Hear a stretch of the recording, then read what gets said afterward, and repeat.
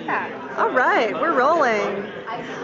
Well, you were just telling me how sort of crazy it's been going straight from the end of season 3 into starting season 4. It has. It's been, I feel like the live show this year for season 3 just flew by. Yeah. It always happens, like week after week, especially when we eliminate people every week. It goes by so quickly, and before you know it, it's the finale, and I'm like, oh my goodness, we're almost done. And it's sad, but then it's really nice. We had a week off, and now we've already started the auditions for season 4, which is so weird to say season 4. And we're doing all 5 cities before the holidays, so it's really good to get them all done at once. Yeah, which is great.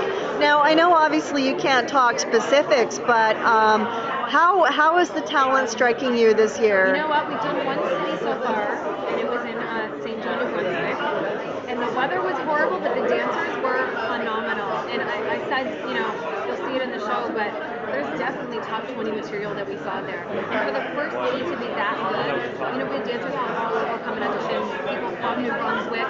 So it's going to be really, really great. It'll be interesting. I think season 3, the dancers were better than we've ever had. It was such a solid top 4, and I think that this year will be great. It's first city so far. We have 4 more to go, but I know that we're all going to be wonderful.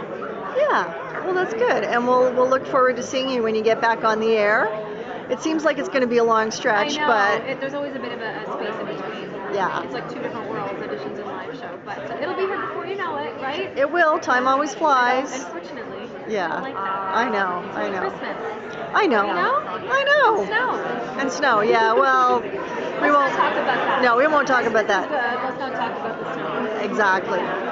Well, lovely to see you, and thank you so much. And I'll see you, I guess, maybe at the next live tape. No, we'll probably see you before then. That'll be Yeah, I'll see you before then, but I'll see you for sure next season. Yeah. Okay. Take care. Nice seeing you. To Stacey, Farber, That's my tweet. Yeah, I've been tweeting photos too, so that's fun as well. So remind me to get a photo of you and tweet it after we finish. I'll retweet. Yeah. So Stacey, I'm thinking, you've been here before with Degrassi, haven't you? At the Gemini? Yeah. Yeah, I was nominated last year, and this guy won our category.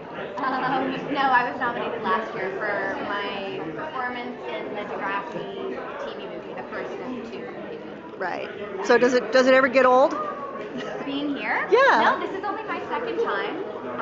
I'm so excited. I'm honored every time to be nominated, but it's exciting to be nominated a 2nd time in a row. And also, we're nominated with our full cast this year, and that's nice to share it with everybody. A lot of people came in from Montreal because that's where we filmed.